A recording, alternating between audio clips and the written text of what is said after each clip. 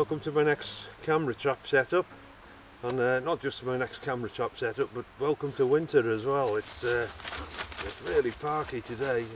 We had a real hard frost last night, the first one really of this winter. It dropped well below freezing, and there's still quite a lot of frost flying about. And I thought I'd just show you my next camera trap setup, which I've set up against this fantastic backdrop here.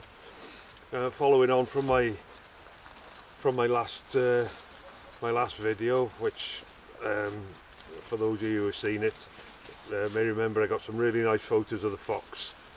If you haven't seen it, I'll leave a box up here so you can go back and watch it. But I mentioned in the last video that I've been getting quite a lot of activity on my trail camera, and that's where I've moved to. I'm only a few meters away, a good few meters away from where I was last time. But I thought, right on cue, I thought I'd try and get a shot of the foxes or badgers coming through this fallen tree, walking through the arch. It's a location I've used in the past, and I got some nice shots of the badger, but I had the camera the other side of the tree looking this way. I'm doing it as a 3-light setup. I've got a main light just above the camera to the right, lighting the main part, and I've got a fill light just on the left hand side of the camera, and in the back, just behind this fallen tree, I've got another light facing this way with a bit of backlight to hopefully create a nice bit of backlight behind the subject. So I really would like to try and have a go at a different subject other than the foxes and the badgers, but being in the UK and being one of the most wildlife deprived countries going, I think we are quite limited on our wildlife, and foxes and badgers are well, in this area. I know that a lot of parts of the country you get a lot of deer, roe deer and fallow deer and red deer, but in this part of the country they're just not here. I've been walking this sort of area for the last close on 20 years, and it was only quite recently I saw a muntjac, and that's the only deer I've ever seen in this area.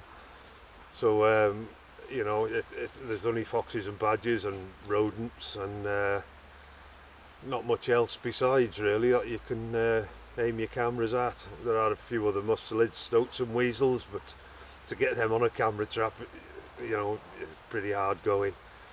But there you go. Anyway, we're still after the foxes. I've just set my camera up down here, looking up into this arch.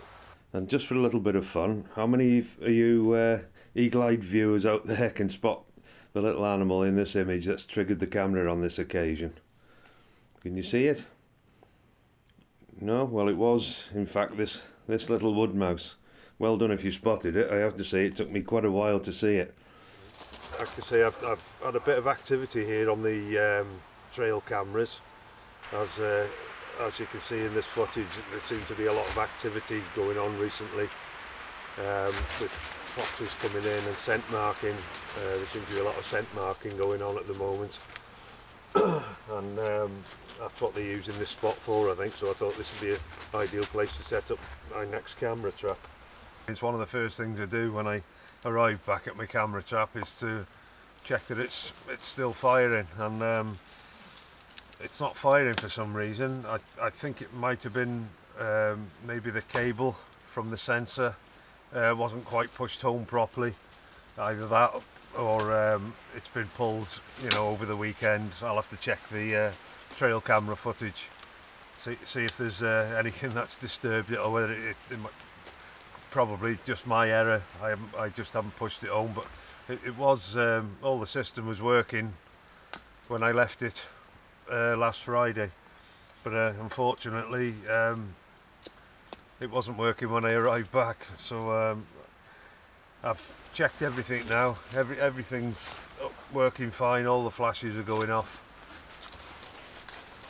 So I'll get all this covered up now, and we'll leave it for a few more days, and we'll come back in a few days time and check it again, and we'll take a look then to see if anything's been, to see if everything's fired as it should have done.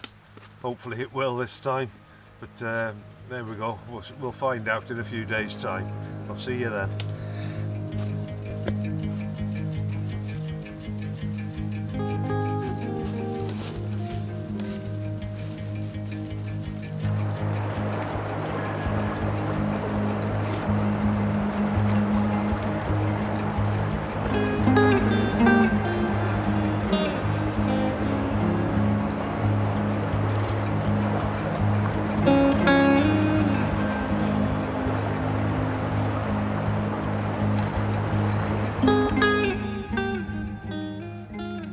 Well, after the first big storm of the winter last week, and with the forecast of a second storm on the way, I decided it was time to take this setup down. It hadn't given me any images in the last couple of weeks, and all the earlier activity I'd seen on my trail camera had just seemed to have stopped. It was only later, when I got all my equipment home, that I realised on the very last night I had in fact had a visit from a badger. And although only 2 out of my 3 flashes had fired, I still managed to salvage this consolation image. So thankfully it wasn't a complete waste of time. Well, as 2021 is drawing to a close, I'd like to thank all of you who've been commenting and subscribed to the channel and followed along with my camera trapping exploits this year. I really hope it's given you the inspiration to get out and give it a try. I can honestly say it is a method of wildlife photography that has given me some of my best images ever, including 1 or 2 award winners. So if you have any questions regarding camera trapping, please feel free to ask in the comments, and I'll do my best to answer them for you. I hope to be getting out again soon, but in the meantime I'll leave you with a few of the images I've managed to capture throughout the year. So take care, and I'll see you soon.